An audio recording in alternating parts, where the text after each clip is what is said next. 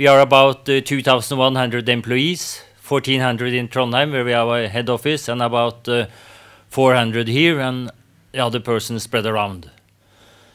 We are a multidisciplinary organization, and we work a lot with energy-related projects. We have been active in research related to hydrogen for more than 20 years, and we are a partner in the project H2moves Scandinavia.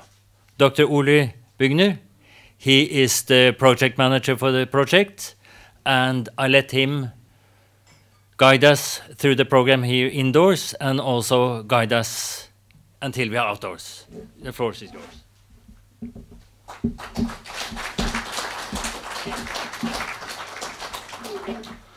Yeah, welcome. Thank you very much for coming here this early Monday morning. This is the reason for that, of course, the Zero conference, which will start at 10 o'clock today. So we have limited time, and we will try to fill it and squeeze as much information for you in here as possible. Thank you, Ernst Kristensen, for the introductory words. SINTEF is our host for the fueling station, as you have seen. And my name is Urich Buenger. I'm working for a small company, consulting research company in southern Germany. I've been exposed to hydrogen and fuel cell activities for many, many years, about 20 years. And actually, I've been almost with the first activities here in Norway from almost the very beginning. So a little bit more than 20 years ago. So, and that was then on the vision, and today actually we are looking into commercialization. The automobile manufacturers have told us that by the year 2014 or 2015, round about then, commercialization of this technology should start, not only here in Norway, not only in Europe, but also in the world. So we are very happy that Oslo, Norway, Scandinavia, and Europe are part of this game. And actually, it is not only this small project, it is the wider scope of projects actually which profit from the funds coming from the European level and as well from the Norwegian level. So when we started the activities 20 years ago, actually Norsk Hydro was heavily involved, and we talked about electrolysis, and we talked about the big scheme to take hydropower from Glomfjord into Germany, a project which then was dubbed NHEG, Norwegian Hydro Energy in Germany. So you see again the links, the Norwegian European links here.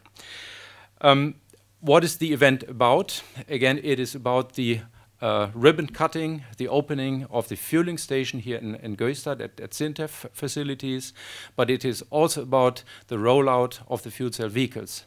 And I will say a few words about the facts, the hardware facts of the project in a minute. It is 19 vehicles which will be seen then on Oslo and also 2 on Copenhagen roads as of today. So we have separated this event into 2 parts. The inside part now here to fill you in on some of the hardware facts and the information on the project itself. And outside then the ribbon cutting itself, the launch event, specifically welcoming some guests from the project, but also from politicians, giving and talking about the framework of the project and these activities. First of all, this morning and after my talk of about the project, we will hear words from Transnova, which is the Norwegian funding agency for these activities. Solvi will say a few words together with Bjørn Simonsen, who is heading the HyNor project assembly. Let's put it like that. And afterwards, Gøril Andreassen from Zero will say a few words about the somewhat wider scheme going beyond the borders of Oslo and Norway in what she will say. So now, about the project itself. You have seen or realized that specifically for the press, we have prepared a couple of press maps containing information on the fueling station, the different vehicles, and also one sheet on the project hard facts and data. And I have to apologize now. Of course, it was all on purpose. We wanted to test you if you actually read carefully what is in the paper. Then, when you see that, there's 2 mistakes in it, and one is concerning the number of vehicles. Again, it's very important. It's not 18 vehicles; it's 19 vehicles, and therefore, I think we have the right to say it's about 20 vehicles coming to Oslo. Now, first about the partnership. On the vehicle side, we have 3 companies participating. It's Daimler from Germany with the F-cell vehicle, fuel cell vehicle, a sedan car of newest type. We also have Hyundai Motor Europe as a partner, so the affiliate of Hyundai Motor Corporation from Korea, which also brings 4 vehicles. We had a change of partners, I have to admit, in the project about halfway through, and we have one with Hyundai, one vehicle type into the project, also of latest design. So this is very good news for us all. We also have SINTEF as partner, SINTEF offering the site and helping out with the operation of the fueling station. We have H2logic.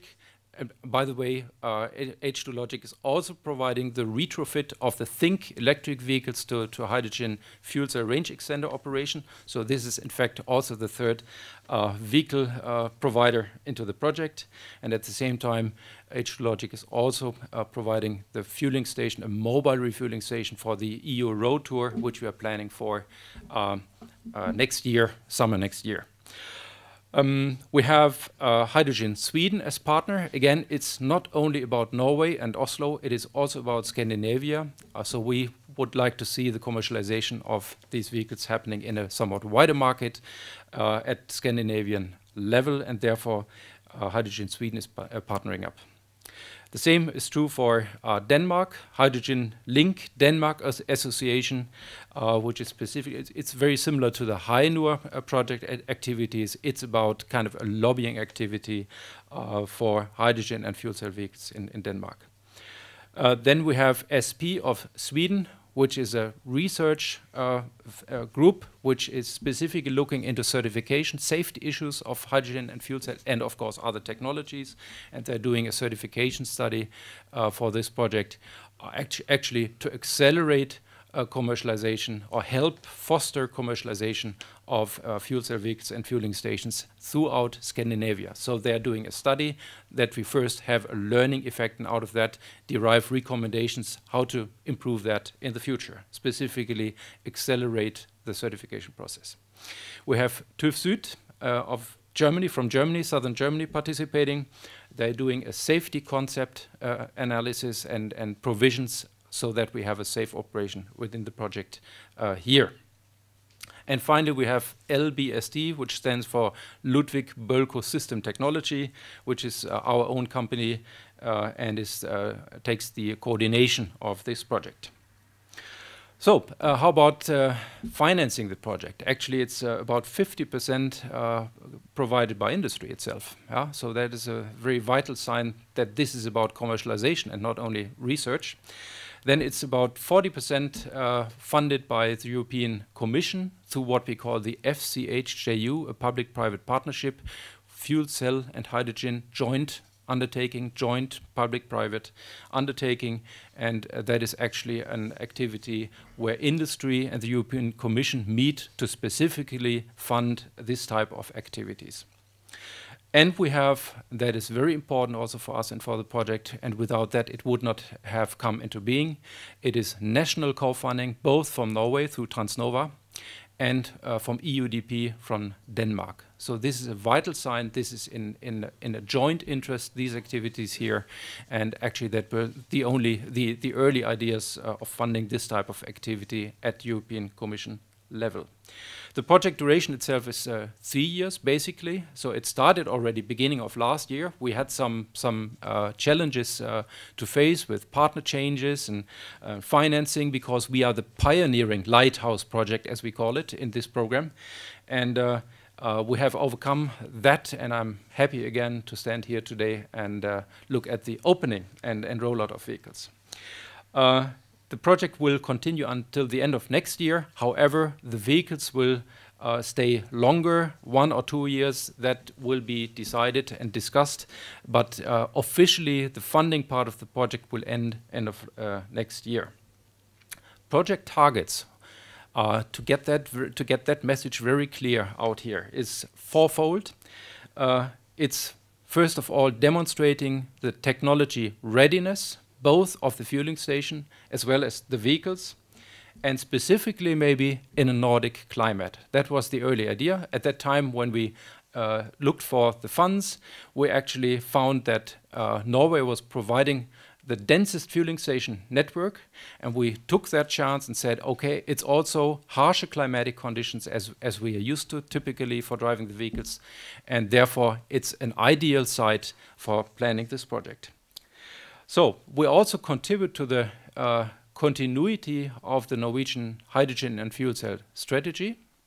This is a very important word here. I will come back to that. Continuity is something which is needed. It has been ongoing for quite a while. We see other electric vehicles coming up in parallel to what we are doing here. And we would like to add one more, or we have added actually today one more fueling station to the already existing fueling station. There is one in Økern in Oslo and some other places across Norway. We also would like to identify the certification conditions to accelerate the commercialization, as mentioned before, SP, which is standing in for that, throughout Scandinavia. And finally, we would not only like to demonstrate and communicate that fuel cell vehicles are quiet, have similar user comfort as the vehicles we are used to operate today out there with gasoline and diesel combustion engines, but it's a quiet technology, it's an environmentally friendly technology. The cost should be in the same order of the vehicles we drive today. But in the end, and maybe that's a very important other message, they are also fun to drive. They have a good acceleration, they are noiseless, so take the chance. Next weekend is a ride and drive event, so you all have a chance to ride the vehicles yourself. It's fun to drive. The project hardware, again, we have 19 vehicles, 10 Mercedes B-Class F-Cell sedans to be all operated in Oslo and Oslo area. We have 4 Hyundai vehicles in total.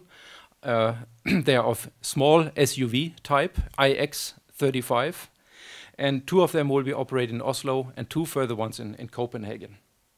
We have one 700 bar refueling station, which you will see outside, and again, ribbon cutting today. This is capable of 700 bar hydrogen refueling. It is of the latest design,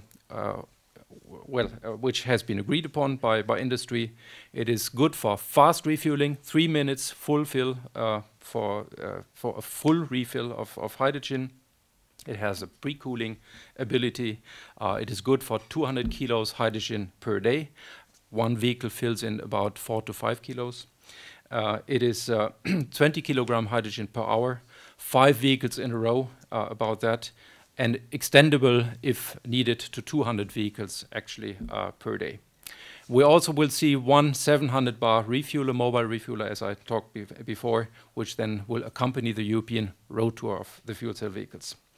Supporting activities, certification study, again and again, very important for commercialization. Project performance monitoring and assessment and recommendations, how to improve then performance specifically of the fueling stations. And project dissemination, not only do the good things, but also talk about them in the future. So there will be a 2-week road tour next year. We are cooperating with HyNor, of course, and the Scandinavian Hydrogen Highways Partnership. We also cooperate with something now which is very complicated. It's the European Regions and Municipality Partnership for Hydrogen and Electric Vehicles or fuel cell vehicles. That about the hard facts of the project itself. Now, I have the great pleasure to invite 2 speakers onto the stage here. It is Eva Solvi, the director of the Transnova funding agency, and Eva will say a few words first about Transnova to those of you who don't know that already, and say a few words about hydrogen feeds into that program. And Bjørn Simonsen of HyNor. Bjørn is in charge of managing the HyNor project, which is a Norwegian project on building out hydrogen infrastructure and also on the way to commercialization.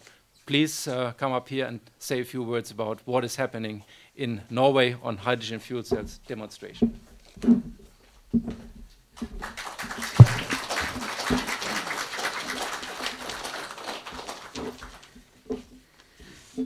Good morning, everybody. I'm Eva Solvi from Transnova.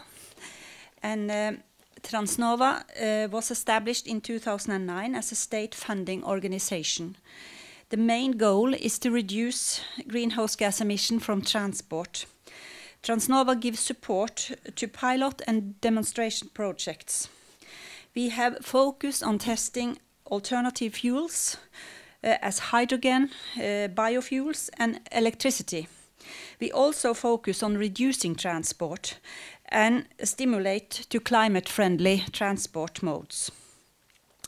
H2moves is one of the 6 hydrogen projects we support. And H2moves is the greatest one. And Transnova supported this project with 12 million Norwegian crowns on a period of 3 years. And this project, as you heard, is a part of a greater EU project. Transnova believes that hydrogen is a part of the solution, and it is important to get experience on how this technology functions.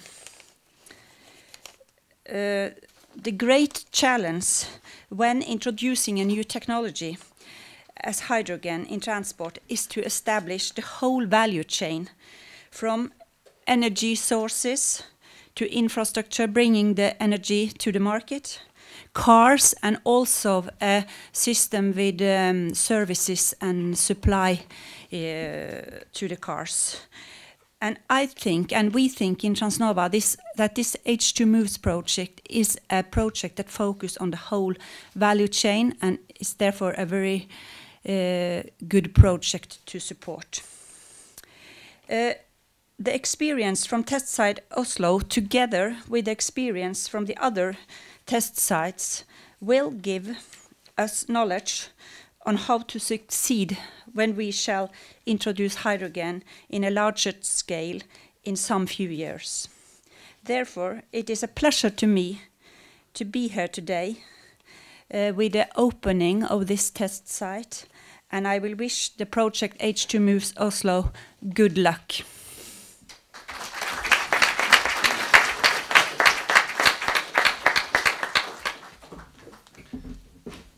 Good morning, everyone. Thanks for the introduction, Oli, and thanks for reaffirming your work within hydrogen, Eva.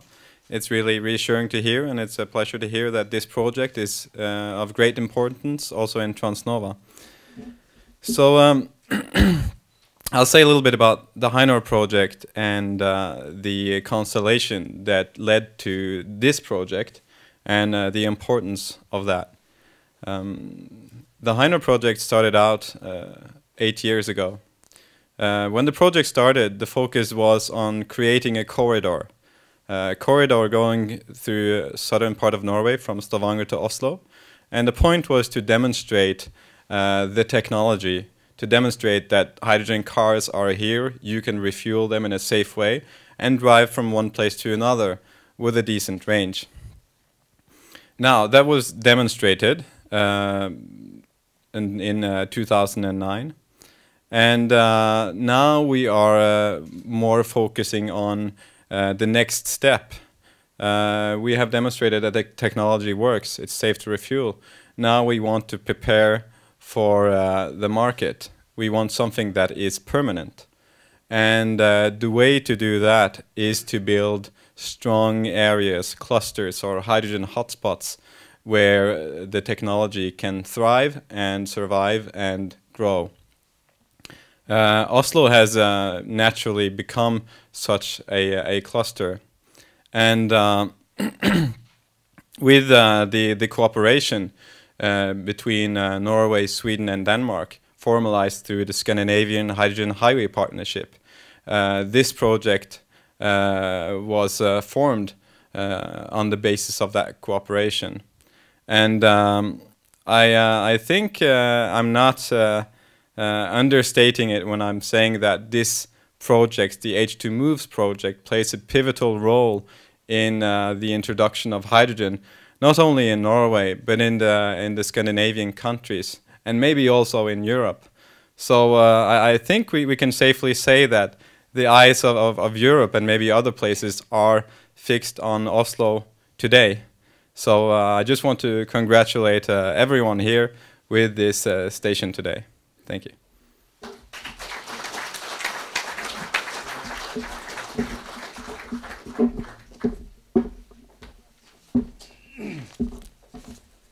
So this was the German formal handshake. That is, I believe, not very typical in Norway. But I think this is such a good and positive opportunity we have today to be together in this group. So I really like to be here myself today. Now, finally, we have not eine Håndlykken, which we had planned for today, but it was all too much. We know that the Zero Conference is taking off today, and of course, this takes a lot of time and well, exposure as well. So, Gøril, where are you? There are you. Gøril Andreassen from Zero. You had the same challenge, I guess, this morning. You should be out there at the airport probably, and also prepare for the big conference and event happening. And I should stop talking because otherwise we are running out of time. Gøril, could you tell us a few words about Zero's perspective of hydrogen fuel cell technology, not only in the perspective of Norway, Oslo, Norway, but maybe in the wider context of Scandinavia and maybe also Europe and the world? Thank you, Uli.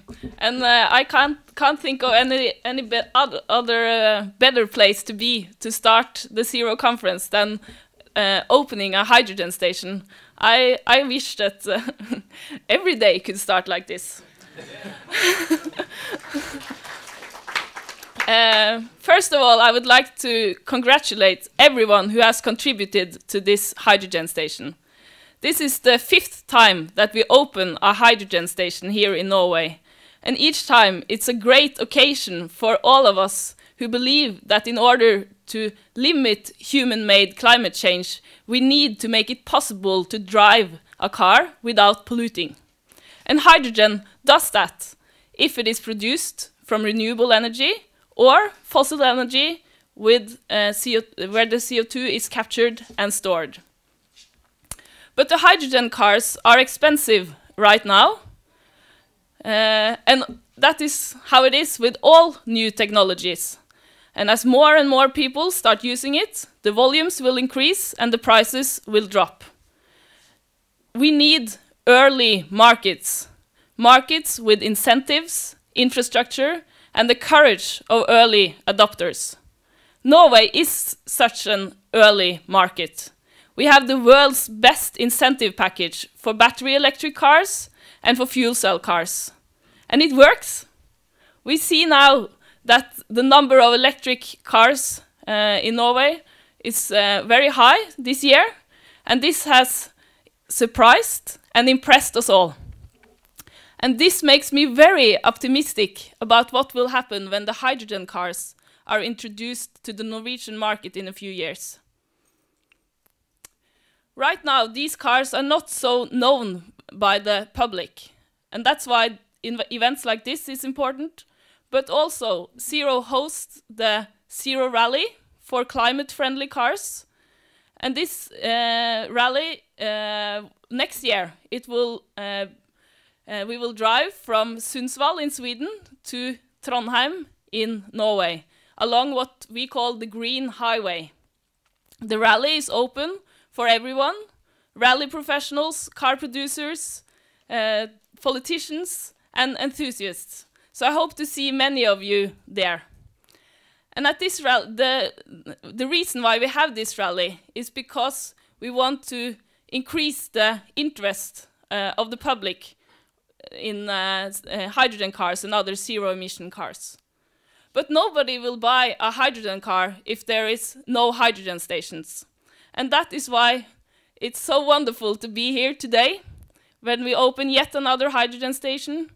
And that is what we have to do in the future as well. We have to keep the stations that we have, and we have to increase and keep building new ones. That way, we can all drive our cars to work, to our cottage in the mountain, and to the store without harming the environment. Thank you very much.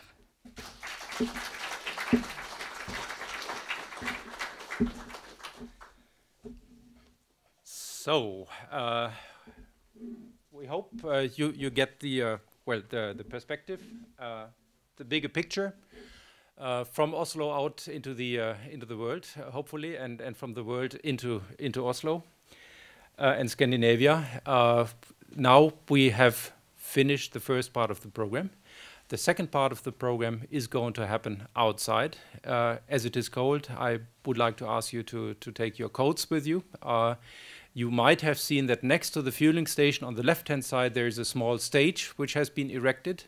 So the interviews with our VIPs are going to happen there, and then finally also the ribbon cutting. So group yourselves maybe around there immediately. Maybe you grab something to eat from the breakfast menu and then go out there directly. Ole Anders Sivertsen, who is known from TV, Norwegian TV, will moderate the session, guide you through that. And also there will be a bus shuttle.